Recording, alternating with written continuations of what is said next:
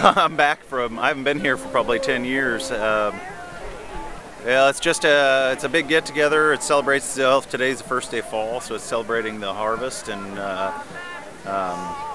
fellowship before winter.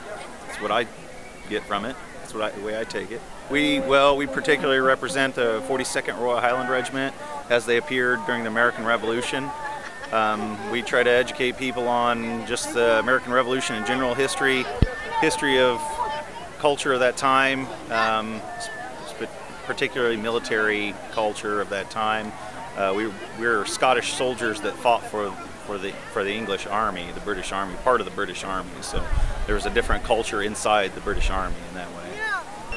The weather this year, I think one of the last times I was here, it rained and like it never rained before. So the weather is so far is the best part to me. But I enjoy getting together. We're like big family in our group, and so we get together and every chance we get, every event we can do, it's fun to hang out.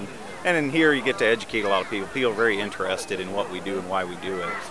So that's actually my favorite part of any event, where you get people that are really involved and really into it.